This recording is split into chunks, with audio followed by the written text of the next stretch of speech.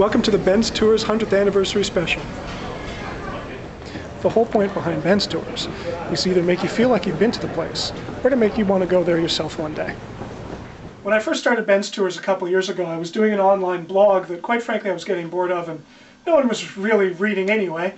But I needed some sort of creative outlet, and I realized that my two favorite hobbies were travel and travel photography. So I came up with the idea of doing a YouTube group of my travel adventures, and Ben's Tours was born. In the 2 years since I started Ben's Tours, our 99 episodes have seen us visit 22 cities across 12 US states and 4 Canadian provinces.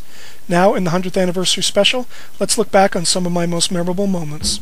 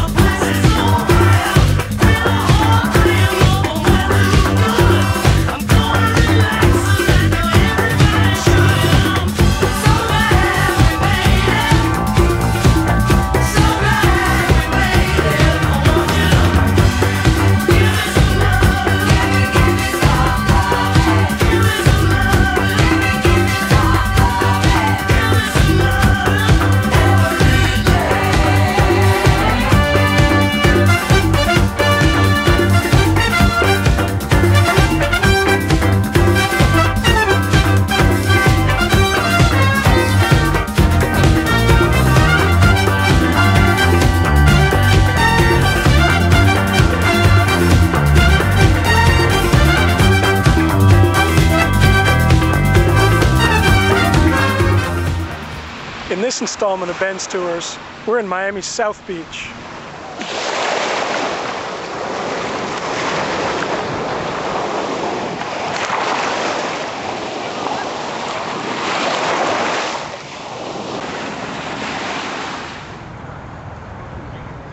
While the Boston Common is probably much more famous, to me, the Public Garden was really Again, one of my favorite spots in Boston. Like I said, every morning, or most mornings, with my coffee, and I would sit on my bench, and I would feed the birds, and the squirrels, and the pigeons, and the ducks, and anything else that would come.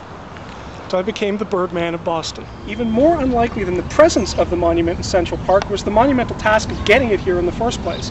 Standing at the bottom, trying to imagine this being loaded in a sailing ship in 1879, sailed all the way across the ocean. Once they reached the Hudson River, it took it 4 months to get across the city to its current location at Greywalk Knoll. I'm here in the Minnesota National Wildlife Refuge. It's one of only 4 urban refuges in the United States. The only problem is it's January and it's very cold, and I think I'm the only thing alive. It's minus 13 Fahrenheit today. In Celsius, I can't even do the math on that, so let's just say it's very cold.